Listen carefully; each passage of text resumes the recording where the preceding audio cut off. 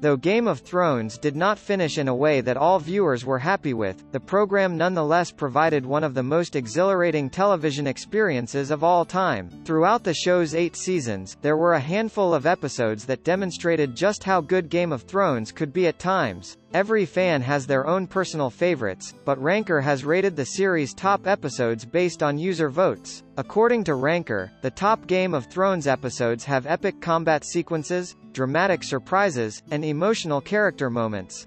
I will not give my life for Joffrey's murder, and I know I'll get no justice here, so I will let the gods decide my fate.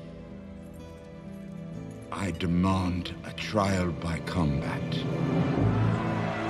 So many stories in Game of Thrones, a genuinely fantastic one may easily overcome a truly awful one. Such is the situation with The Laws of Gods and Men, which contains the meaningless scene of Yara's botched rescue of Theon. While many fans cited that as one of the most cringe-worthy moments in Game of Thrones, the episode also included Tyrion Lannister's devastating trial. It was upsetting to witness such injustice done to a fan-favorite character, but it prompted him to deliver an epic monologue that has become famous and highlights Peter Dinklage's incredible talent.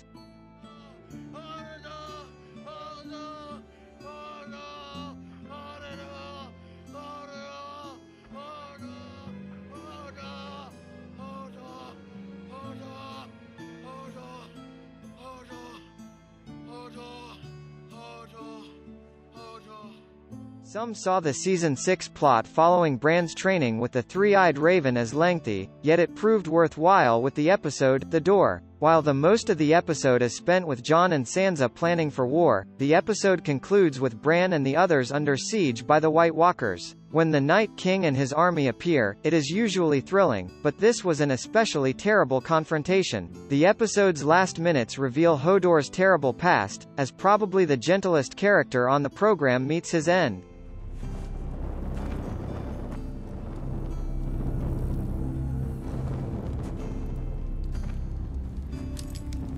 What are you doing? I promised Mom I'd never lose it again.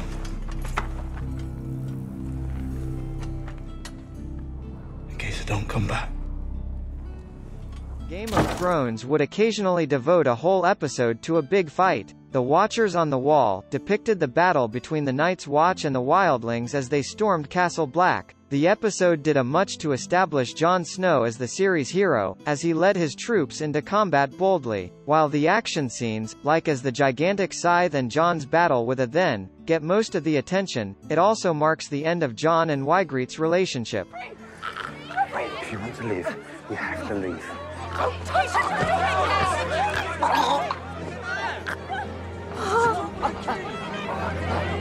Joffrey! Please!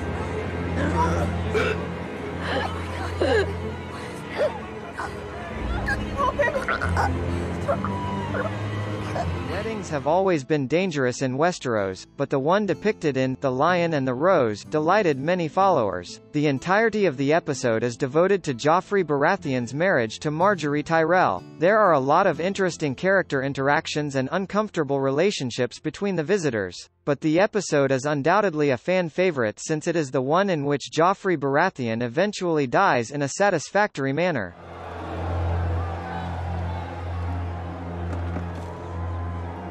Gods have made their will known. Tyrion Lannister, in the name of King Tommen of the House Baratheon, first of his name, you're hereby sentenced to death. Oberyn Martell, although being introduced in the 4th season of the program, rapidly became a notable character among the group, and his character development in the program culminates in the episode The Mountain and the Viper. Oberyn goes battle against the Mountain as Tyrion's champion in his trial, which serves as the episode's high point. It's an opportunity for vengeance, and Oberyn proves himself to be a badass throughout the fight. However, because Game of Thrones is not known for its cheerful endings, Oberyn has a stunning and brutal end.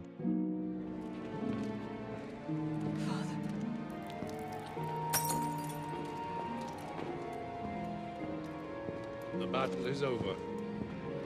We have won.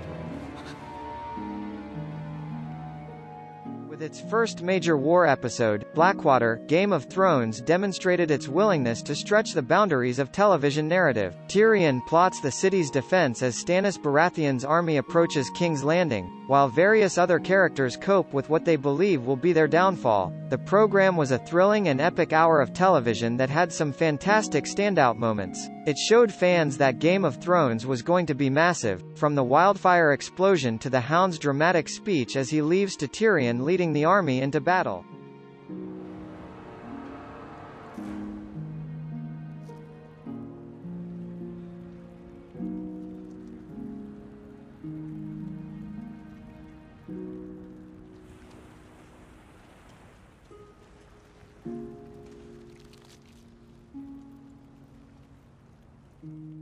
Though the White Walkers had been mentioned as a potential menace, the program hadn't done a good job of establishing that with their minimal screen time. That changed in Hardhome, when it became evident how futile the struggle would be against them. The episode makes no mention of the epic fight that would ensue when Jon attempts to bring the surviving wildlings to Castle Black. However, the catastrophic invasion by the White Walkers swiftly transforms the episode into a horror film, allowing the Night King to emerge from the shadows in a dramatic fashion.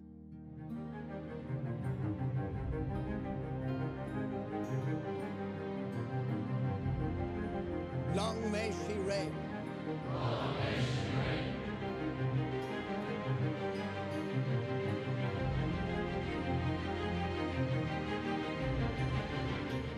While most Game of Thrones fan-favorite episodes focus on a single major plot point, The Winds of Winter has so many major events that it's difficult to say which one had the most influence. The episode begins with Cersei Lannister's dramatic retribution sequence, which sets the tone for the rest of the show. The plot thickens from there, with Walder Frey receiving his comeuppance, a major discovery concerning Jon, and Daenerys ultimately sailing ship for Westeros. The Lannisters send their regards.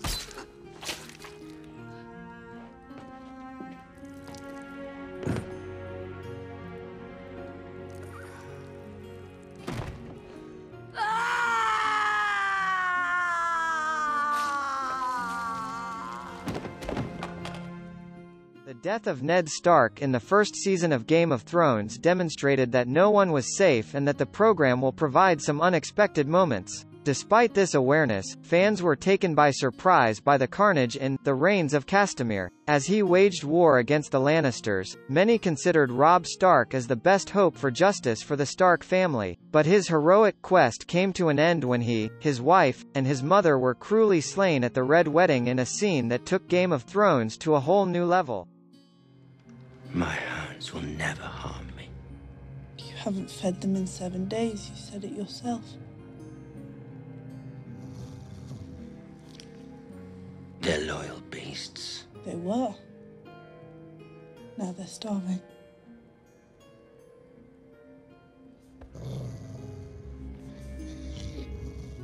Though there had been previous fight episodes, the size and filmmaking of Battle of the Bastards nevertheless surprised many. The episode includes the much-anticipated battle between Jon Snow and Ramsay Bolton, as well as a crowd-pleasing montage in which Daenerys cleans up the wreckage in Meereen. The episode was the most cinematic in the series, from Jon facing off the charging horsemen to the one-shot sequence in the mayhem of the battle to the sight of Jon rising from the mound of dead.